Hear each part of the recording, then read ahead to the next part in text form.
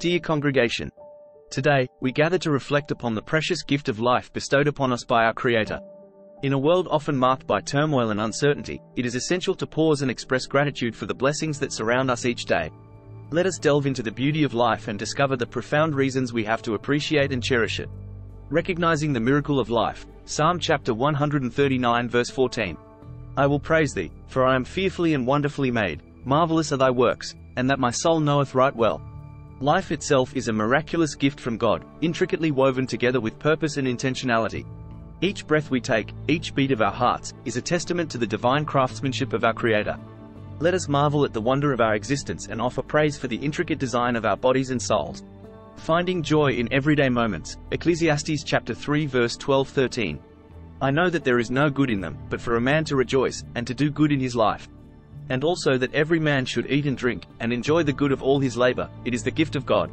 Life's true richness lies not only in grand achievements or momentous occasions but also in the simple joys found in everyday experiences. Let us take delight in the warmth of the sun, the laughter of loved ones, and the beauty of nature that surrounds us. Through gratitude, we unlock the treasure trove of blessings hidden in the ordinary. Embracing purpose and calling, Jeremiah chapter 29 verse 11.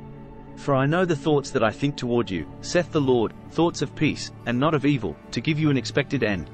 Each of us has been imbued with a unique purpose and calling by our Heavenly Father. As we navigate life's journey, let us seek clarity in our divine mission and courageously pursue the path laid before us.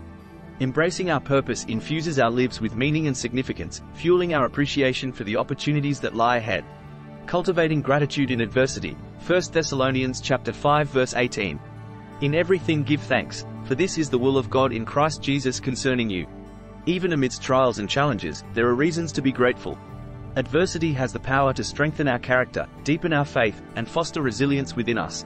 Let us cultivate a spirit of thanksgiving, recognizing that even in the darkest moments, God is at work, weaving beauty from ashes and leading us into a brighter tomorrow. Sharing the gift of life with others, Acts chapter 20 verse 35.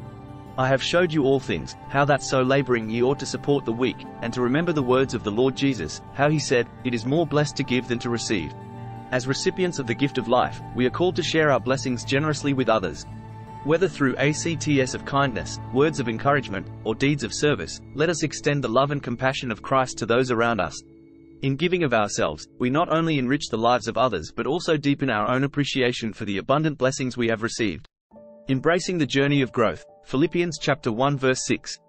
Being confident of this very thing, that he which hath begun a good work in you will perform it until the day of Jesus Christ.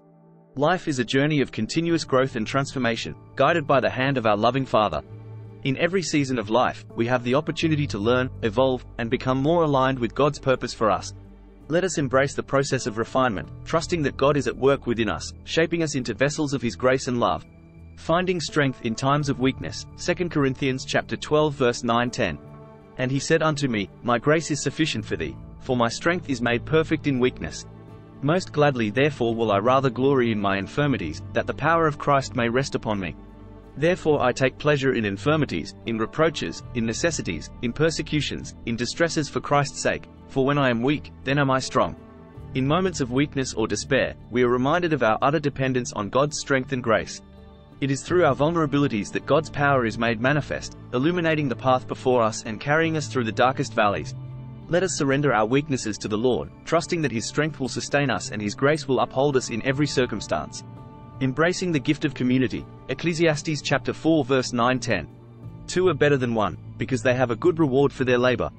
For if they fall, the one will lift up his fellow, but woe to him that is alone when he falleth, for he hath not another to help him up.